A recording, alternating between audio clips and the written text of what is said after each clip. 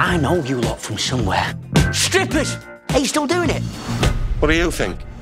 Well, obviously, it all took us by surprise back in the day, and some of us naively thought it would just be a fleeting little film that would go to VHS and then we'd move on to the next project, whereas actually it's always been under the surface in my life ever since. So to bring it back to life with these people is, you know, it's just a dream come true. We were a family at the end of the day, and when we got together, it's like when you've not seen, you know, your uncle for a little bit, you sort of, you just fall straight back into that relationship, and to be able to add in these young Montys or baby Montys, what we call it, the babies, young Montys, young Montys coming in, you know, they're just so incredible and so talented and just fit in like they've been here forever. It's been great having that catch up and that sort of life thing of having done something when we were all very young and now we're all older. That feels like very special and like a real privilege.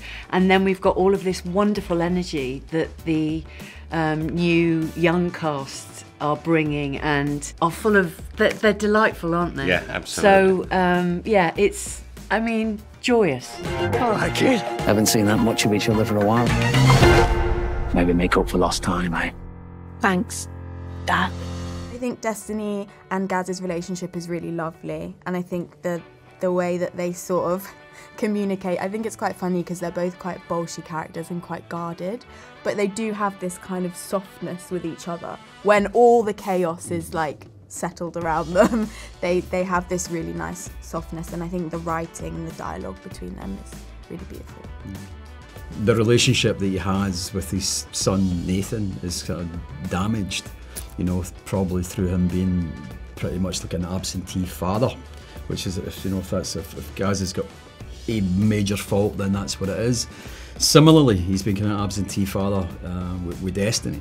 But in this case, I mean, I think he probably knows. He still tries with Nathan, but I think he probably feels that ship has sailed. But he's trying his best to try and make up for lost time with Destiny. But, you know, the way that Simon writes, you're never sort of down for too long. He still manages to make it, you know, accurate and light. It's about Destiny. She's doing all right. Like you know. Somebody's got to look out for her. Who the hell are you to give out parenting advice, eh? You don't even have any kids. The whole industry has changed because we've now got all of the streaming services, and there's been a real uptake of, you know, really pushing the envelope in terms of where you can take the television medium. And what the UK television industry was really fantastic at in the 80s and 90s was making TV programmes which were sort of very specific to the UK. And it feels like the Full Monty is in that tradition. So it's in the tradition of people like Paul Abbott, who wrote Clocking Off, and Alan Bleasdale, who wrote Boys from the Black Stuff. So it's rooted in that really, what we're really good at here, which is a very strong literary tradition, whilst also being about a community in the UK that is totally recognisable to everybody, north or south. What about you? What are you proud of in your life? He ain't got two pennies to rub together, has he? I just hope for your sake you don't wake up one day and realise what you've missed. Do you suffer from anxiety? Bloody well do now. Well, Simon Beaufoy had been approached a few times to write a sequel to the Full Monty, another film and he didn't feel that you know, there was a reason for doing that. It was not something that he was interested in. But he said he found himself getting angry at the fact that things have not improved for the kind of characters that he wrote about 25 years ago. And given 8 hours to tell the story of where these people are, where society is at this point, it kind of felt to him like we've come full circle.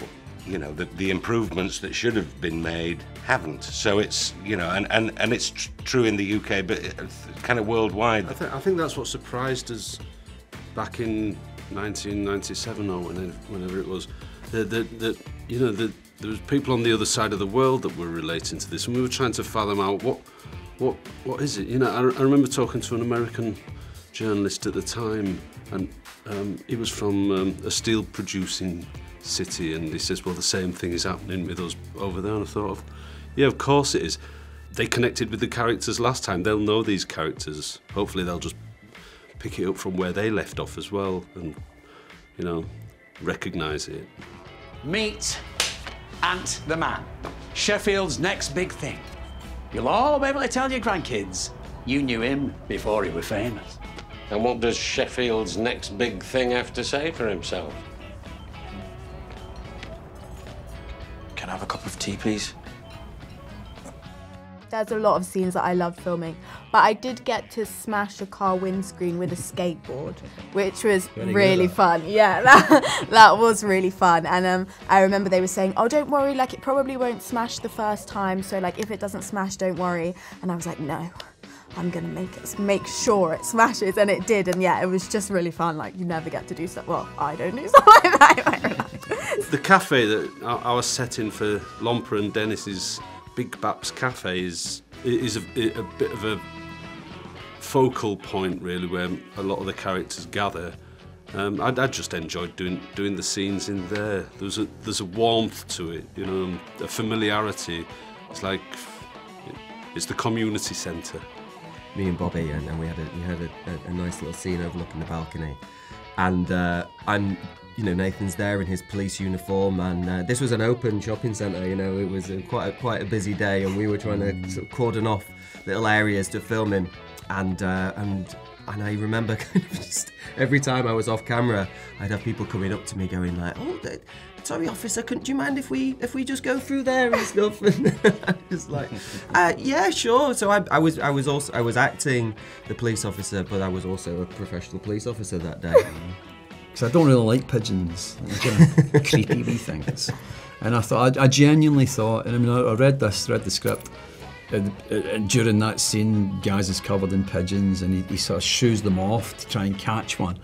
And I thought, these pigeons are just going to fly into the Sheffield sky. There's no way that they're going to come back, but they just flew right into their wee coop.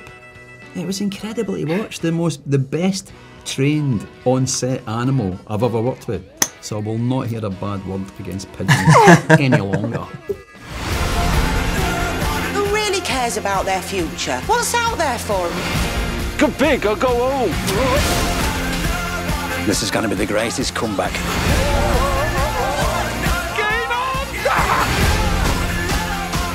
Get back here! Give us a crisp. I think because there are so many characters and so many varied characters, I feel like there's going to be someone for everyone to connect with, or someone for everyone to look at and be like, oh, I know how that feels, or oh yeah, I know someone like that. And I think that's always kind of comforting to see on screen when you're watching something, and that the realness of it is what hopefully will keep people engaged.